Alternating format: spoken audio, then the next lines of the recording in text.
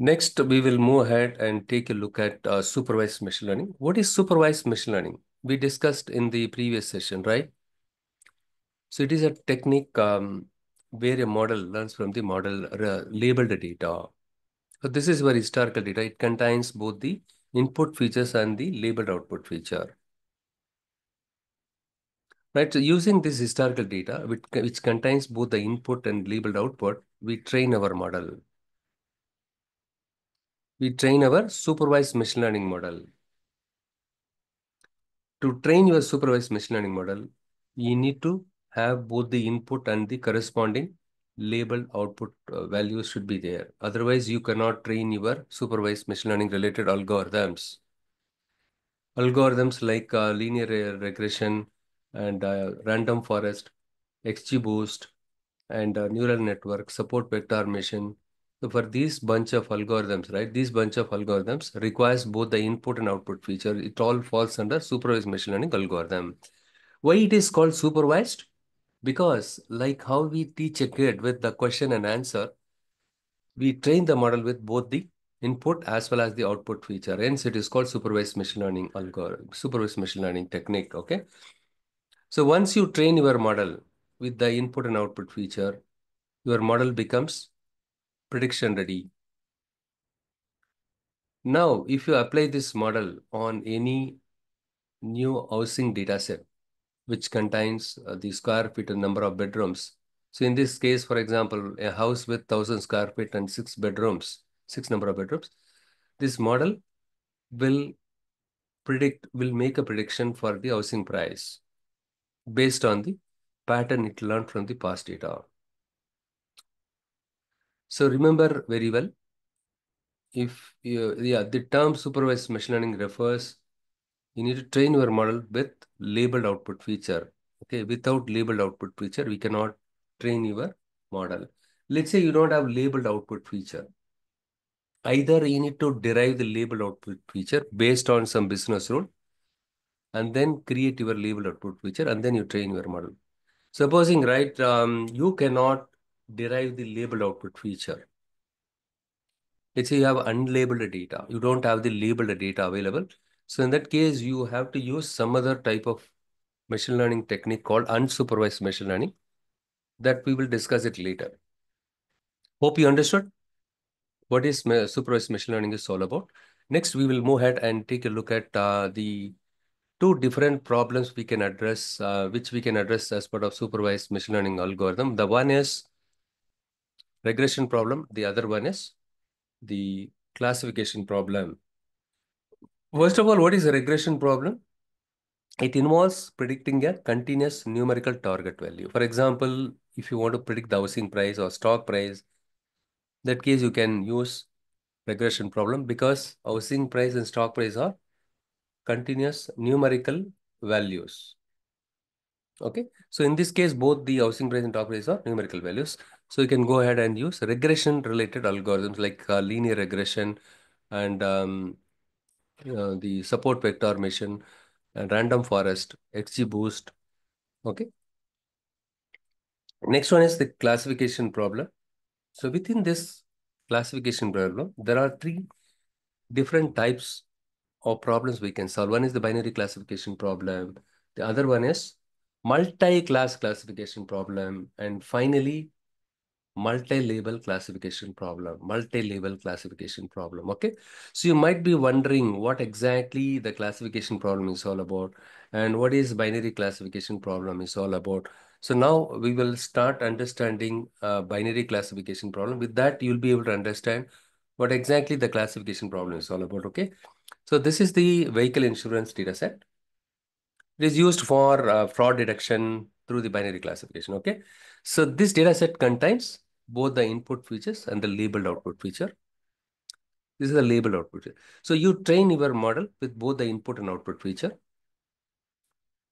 When you train your model with both the input and label output feature, we call that as supervised machine learning algorithm.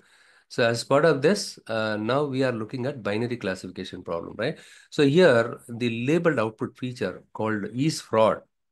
It contains either 0 or 1. It will not contain more than two classes in it. Hence, it is called binary classification problem. You can predict each customer's insurance claim, whether it is a fraud or non-fraudulent. So, right? Yes means fraudulent, no means non-fraudulent. So we have flagged 0 here. That means 0 is non-fraud and 1 means fraudulent transaction. So here the model has to predict one of the two possible classes. What are the two possible classes? 0, 1, right? Fraudulent or non-fraudulent. There are two possible outcomes. Each customer, the model has to classify or predict the class label, out of the two possible classes, right? So one is either this claim is a fraudulent or non-fraudulent. It cannot be fraudulent, non-fraudulent, isn't it? One of the two possible classes it has to predict. That is what called as a binary classification problem. To solve the binary classification problem, we can use a logistic regression algorithm or other set of algorithms like XGBoost, random forest, cat boost, this kind of algorithms we can use it. Next, we will go ahead and take a look at multi-class classification problem. Unlike the binary classification problem, in the case of labeled output feature, you will have two or more categories will be there. Not all the scenarios, you will have only two categories will be available in your target labeled output feature. Right, there are some cases, right? In the target output feature, it contains more than one classes, more than two classes, or more than two categories in it. Right, the model has to predict one of three possible classes or one of many possible classes. Okay, in this case, the types of products are defined as only three classes. Out of the three classes, the model has to predict the one of the possible classes for each customer or categories for each customer. This is called multi-class classification problem. So in the case of multi-class classification problem, we can use the algorithms like softmax based neural networks for the multi-class classification algorithm. Okay, we can use that algorithm. Next one is the multi-label classification problem. What is multi-label classification problem? This is in a special case. Okay, so in this case, for each customer's insurance claim, we may have to predict multiple risk at the same time. If you look at here, right, there are three label three label output features are there: high fraud risk, high accident risk, high claim amount risk. These last three columns, okay, are the multiple labels we need to predict. Okay, so why is multi-label classification important? So in the real world, the risks are not mutually exclusive, right? Who is the customer might be a high fraud risk or high accident risk or high claim amount risk. The other classic examples, take for example, in the case of medical diagnosis, a patient can have multiple diseases at once, right? For example, this patient, let's assume that there's a patient one, patient two, patient three. Each patient can have more than one complication at a time, right? Simultaneously, they have multiple complications. They may be, right, they have higher blood pressure and high cholesterol and high sugar. So in this case, the model has to predict three for three labeled output features simultaneously for each instance.